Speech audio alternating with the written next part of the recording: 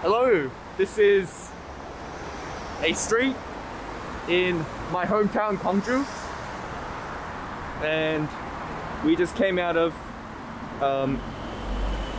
eating ice cream. And what was the flavor we had? My mom is an alien. My mom is an alien. And this pizza place is one of our favorites that we always come back to whenever we visit our town. So we're gonna grab a pizza later, and I'm here with my sister today, and we're walking down this street. This is the street where we used to do everything.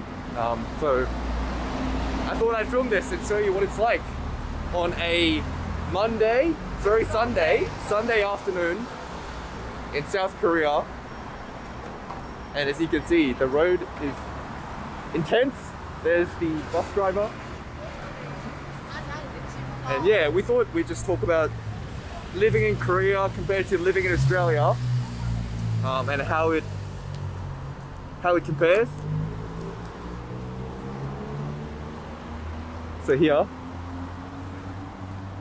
the cars won't give way, so just have to be very careful. You have to look to your left. Yes. The cars are on the right, and the driver's seats are on the left in the cars, which is flipped from Australia. Yes. So, yep.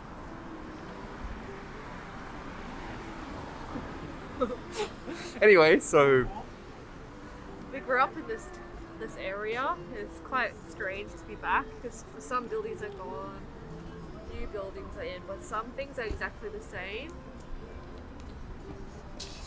The sky's quite blue.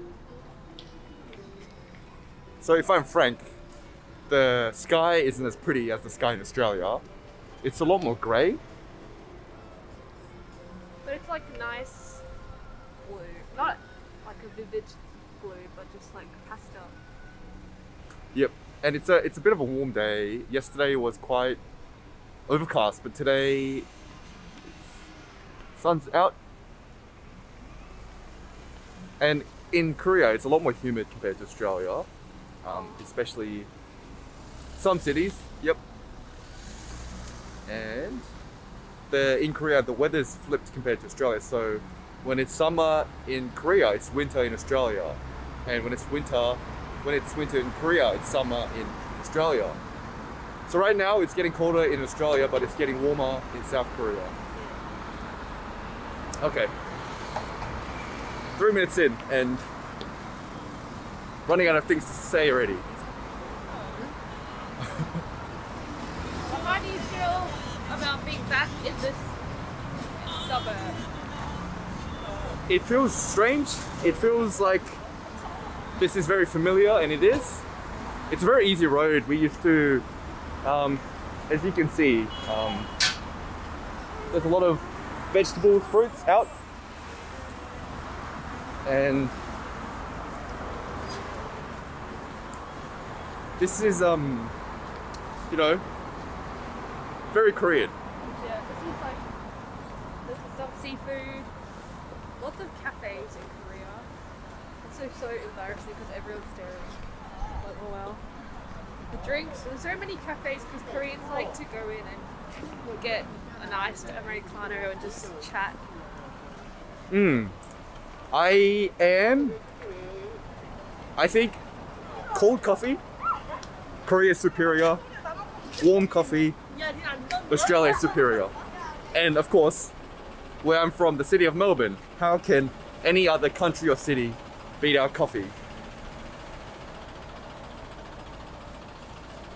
But yeah, it's seeing all these small stalls out every day.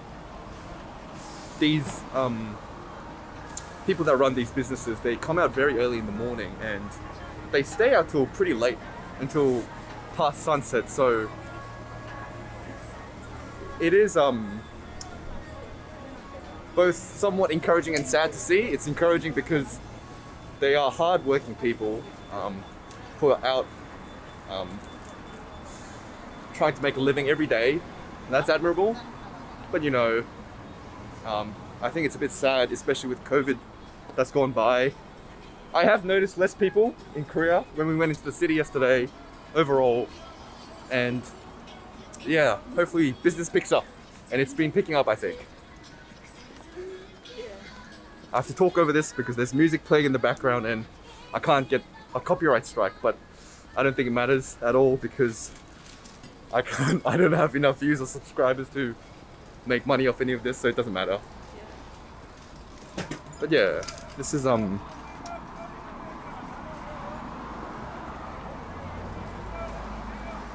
so how do you think growing up in Korea is different to growing up in Australia? I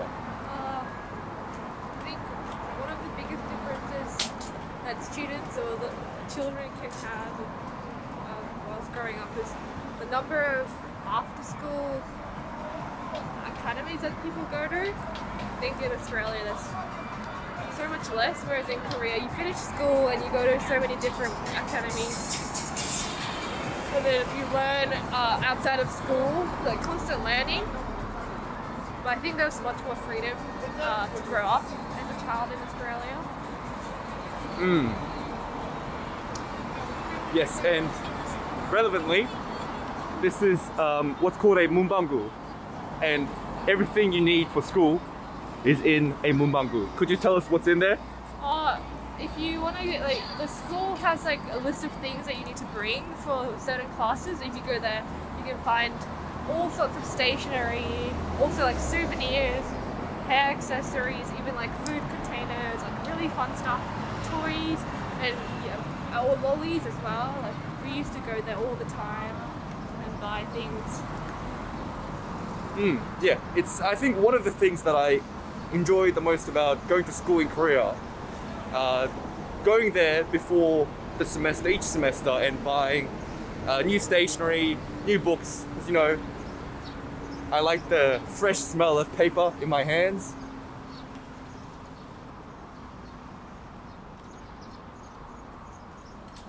The subway in South Korea, subway is still pretty new in Korea, but it's very pristine and clean. Yeah, that's cool. Yeah. So there were, I believe, more apartments that used to be there before, but they were older, and I think something new is being built there at the moment.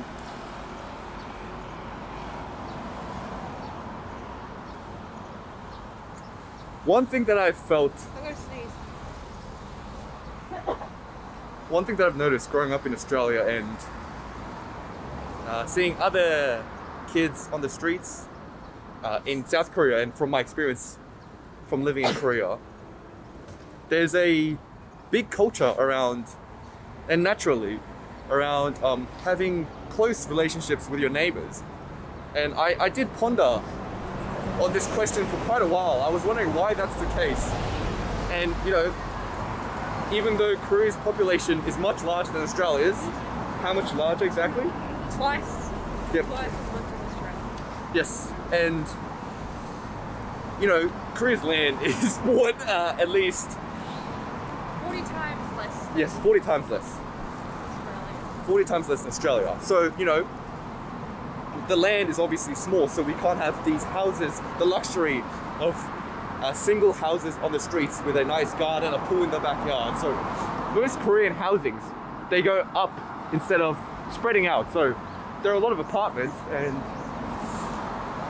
I think I was going back to my question about why you build such close relationships and close friendships with your neighbors, is because I think maybe there's something about living in the same building and, you know, sharing the same walls, the same main entrance that makes it feel more whole. Yeah, and usually you grow up with your neighbors. Like one of our closest friends were in the same building. Like apartment blocks have different numbers. Like we were part of one number building, and you know the people in that particular building really well.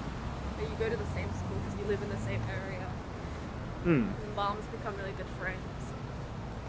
Exactly, and you end up sharing lots of great food. And what is this?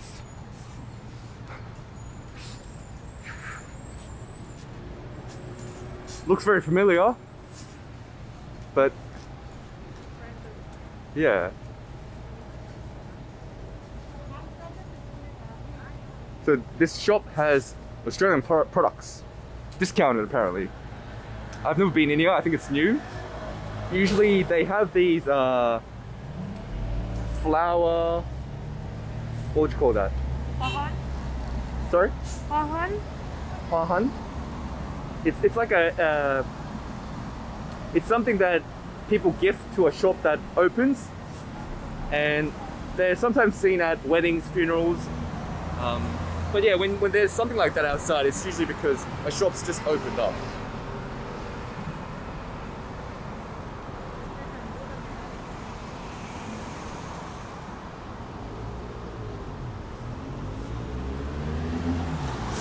So, Korea is a very, I believe, a trendy country. So, you know, fashion trends, food trends especially, they come and go.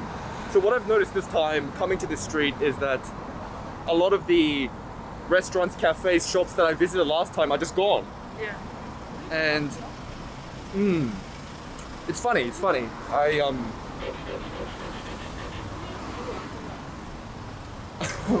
but yeah, these apartments, and that's a bus right there.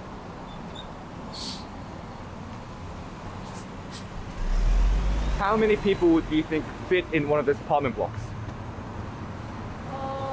Probably about 20 floors and 6 across, so maybe like 500.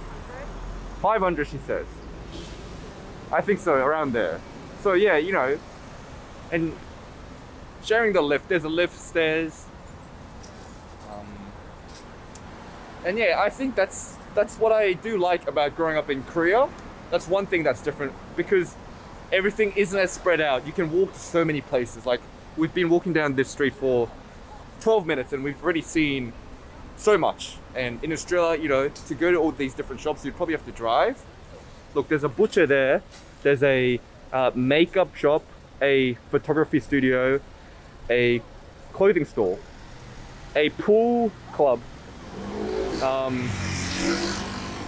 piano studio, a hairdresser, a library, and you know, that's like 10 shops in one small building. So yeah, and we have a telephone provider, I think, here on the other side. So as you can see, things are a lot tighter here. So in my opinion, Korea is a lot more efficient in how they spend time. It's a lot more fast-paced. The driving, the walking, especially the speaking. But there's pros and cons for both. I do feel more at ease in Australia compared to living here.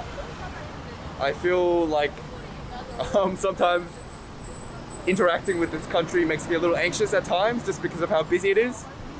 And that's because I'm more used to the laid-back, calm, slow, take a breath every minute lifestyle. Do you agree? Yeah, pretty fast-paced here.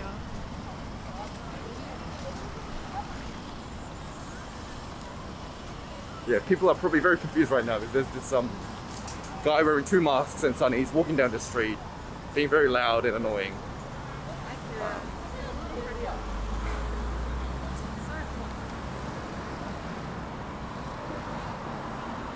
Anyway, this is the street that I used to run down, trip over, cut my knee, bleed, look around. This is a famous Korean bakery. Yes, this is. It's a chain, so you get to see a lot of these around town. And really great bread. We'll definitely be getting some food from there later. But yeah, the food culture in Australia is, the food culture in Korea is very big. Could you tell us a bit about that? Yeah, you don't even have to go to a well-known famous food place to have a good meal. Like, you can walk into any one of them on the street and you're like probably guaranteed to have some great food. That's what I've been amazed at. We just go in and have something and it's so delicious at a good price. and like so diverse, and you could find anything you want on the street. Like, you don't even have to like search for it.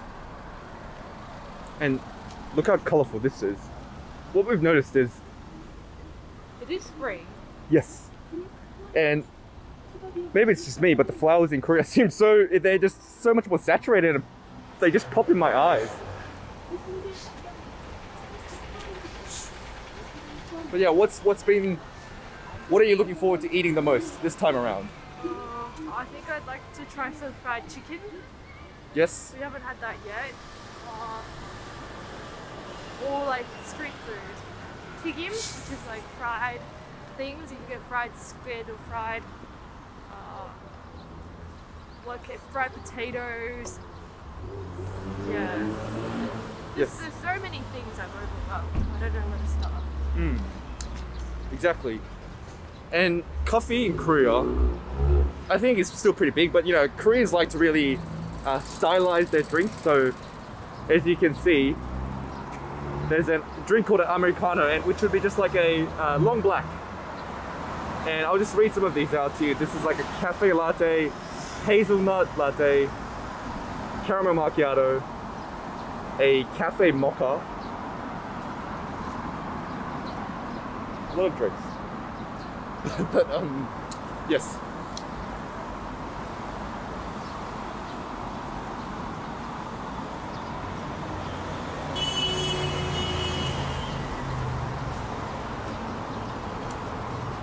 I think you're hearing a lot of honking in the background, and I've mentioned in the other video that Korean drivers, and especially bus drivers, aren't as patient as drivers in Australia, so you have to be very careful when crossing the road here.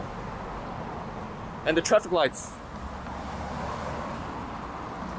Fun fact about the traffic lights, they don't make a beeping noise to tell you that it's turned green, and they don't blink when it's red either. They instead blink.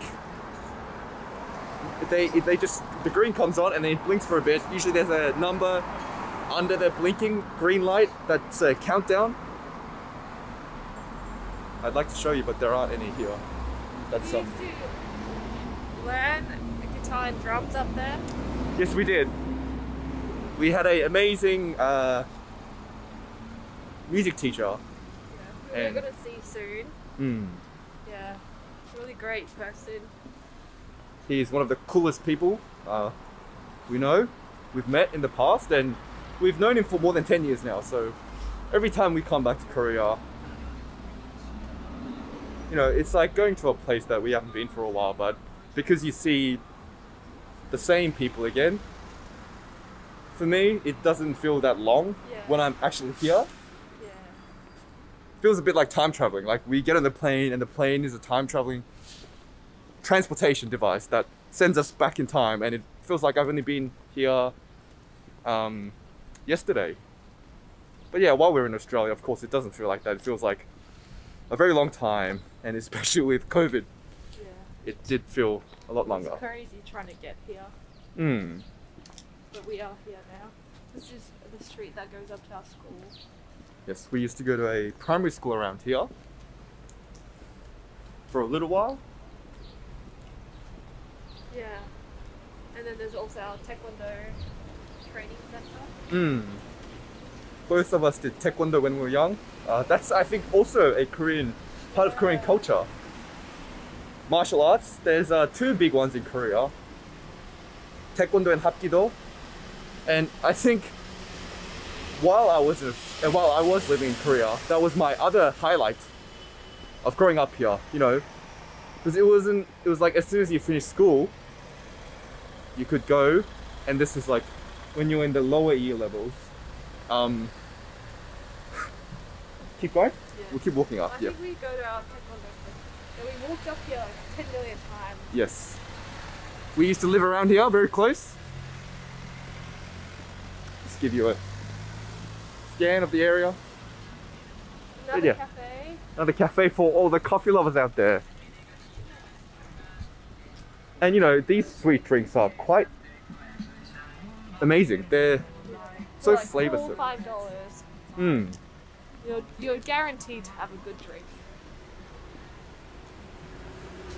But yeah, as I was saying, part of Korean culture, I think, is also, you know, when you're in the lower grades, you don't finish as late, thankfully, and that means you get a bit more flexibility in doing some of your hobbies like instruments or martial arts. And you know, that was what I look forward to every day at the end of a school day, to go to taekwondo. Ice cream shop, but you don't have to, there's no one in there, so you just buy it yourself. Oh wow, Yeah. I have never seen this before. This is a yummy piece of But yeah, we've been up these stairs quite often, and sadly my taekwondo coach,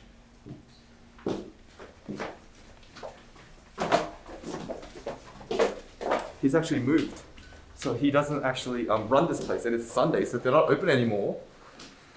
Smells literally the same. So yeah.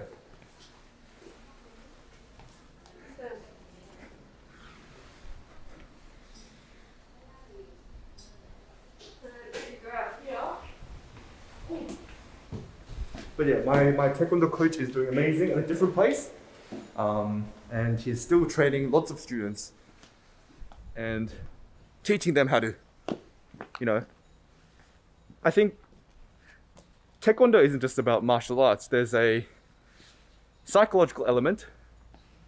I think what I remember is, so just for reference, I am I got up to, I guess now it'd be a black belt second dan. And I'm black belt first dan.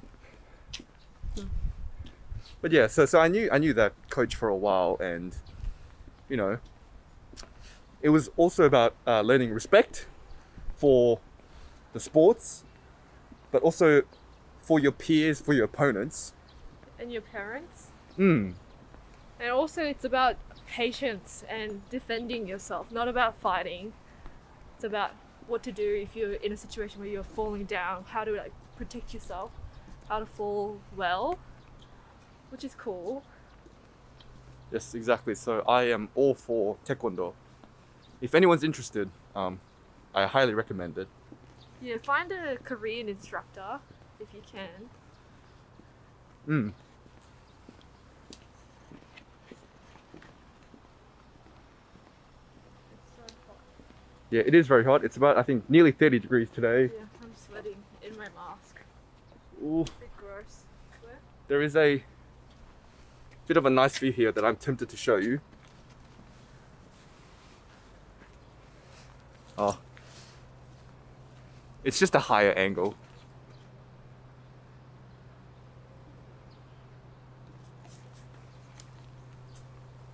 Hmm.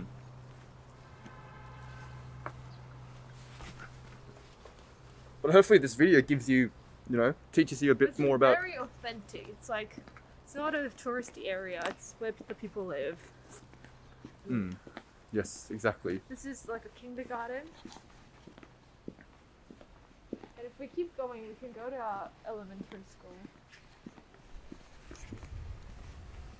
There goes that car. So here we go. Who's gonna win, the car or me?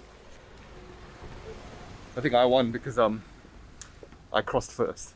I can't remember, but maybe we go through there and the school comes up. Yes, you're right. So there used to be one of those mumbangus over there in that Oh, corner. it's not there. Yeah, it's gone. There used to be a guy there who worked there for a while. Cranky man, but Cranky?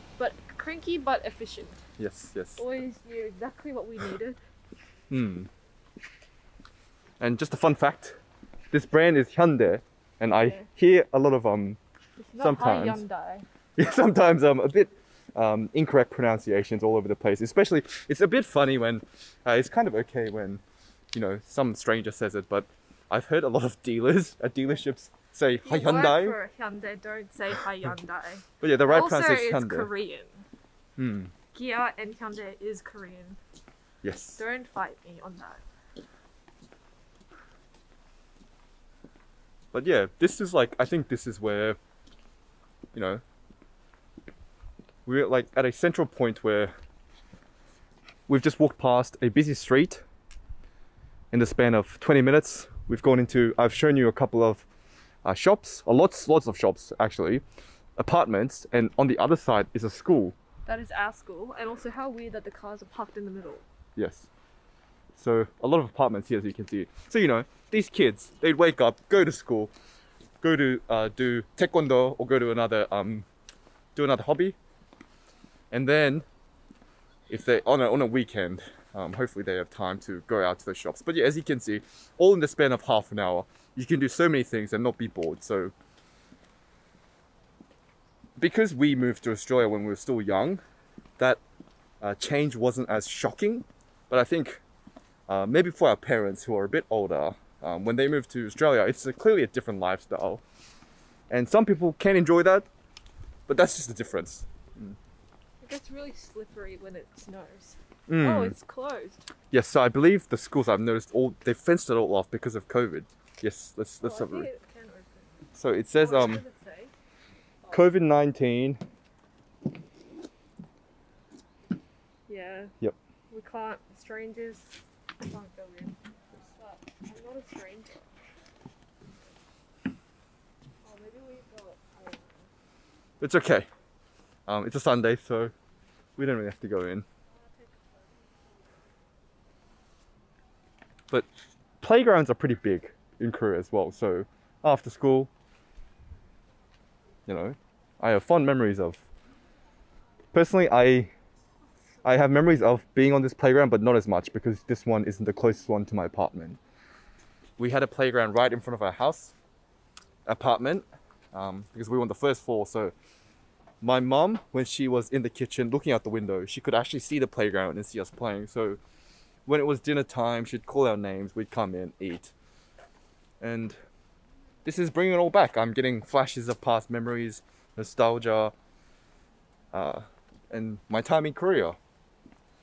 And hopefully, yeah, this video really gives you a taste of what it's like to grow up in Korea. You know, this isn't going to give you the full picture, but hopefully you find this interesting. Do you have anything to add? I think we're very privileged to have experienced two different lifestyles. Also privileged to be here right now. Yes. Traveling during COVID, we're extremely grateful. Thankfully, everything went as planned. You know, it was, as I've mentioned countless times, it was complicated, a lot of paperwork. Yeah, a lot of waiting. Yes, and I think it's really, at the end of it all, tested our patience, but taught us perseverance and to be more patient. Yeah. And in Korea, I think what I find most beautiful about traveling to other countries, seeing the different flora and fauna, like these trees. I'm sure there'll be some overlaps between Australia and Korea, but those, I don't know what to describe them, like they look like miniature versions of big trees. And I didn't see those in Australia very often, but here, they're just right outside people's windows.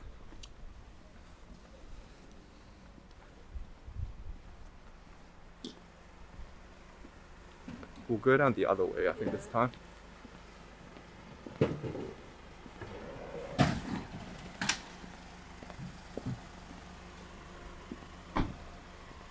And the roads are narrower in most streets, and that results in people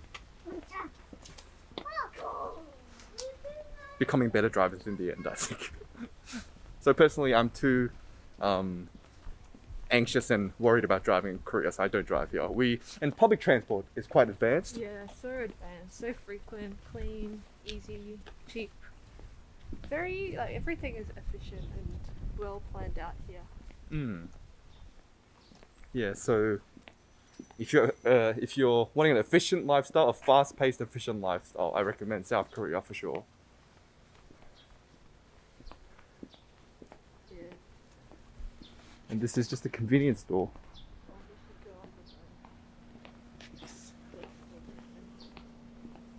Alright.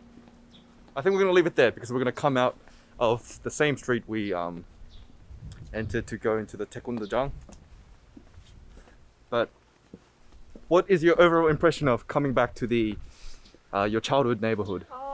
I feel like I remember everything as a bit bigger. Like now I come back here and it doesn't seem as big as I remember it. So I think when I was younger, this is where I fell when I was in first grade. It was raining and then I tripped and now I have a scar on my nose anyway. Where was it exactly? Somewhere here. I was like doing something stupid with the umbrella and I full on slipped. Oh no, maybe it was this place.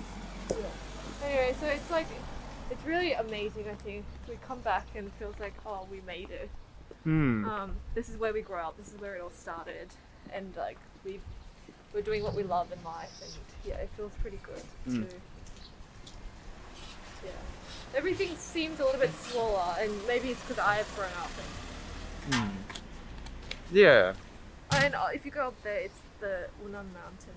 Yes, that's just one more thing that I want to add. There's a mountain there that you can hike. And I think it takes about an hour, do you think, to go up and down? Yeah. Or maybe longer. Longer, a little longer than an hour. It's too hot for us to do that right now. But you know, there's a slope as well, and when it snows, the snow builds up, you know. Yeah. So we used to actually... And it freezes. Yeah, so we used to like... Slide. Yeah, we used to slide down. We'd make boxes like into sleighs and then come down. Yes. Dangerous. But yeah, again, you know, apartment, school, and a mountain in your backyard. Like how... And a public bath. Yeah, public bathroom, which is normally called a... Public bath, not public bathroom. Yes, bath. In Korea, it's called either a jimjilbang, which is also, it also has a sauna. When it has a sauna, it's called a jimjilbang, and that one, I think it's just called a sauna. Oh, but that one actually, ironically, doesn't have a sauna. That one's just a public bath. Yeah. But yeah, this is where we started. We went up those stairs to get to the school, and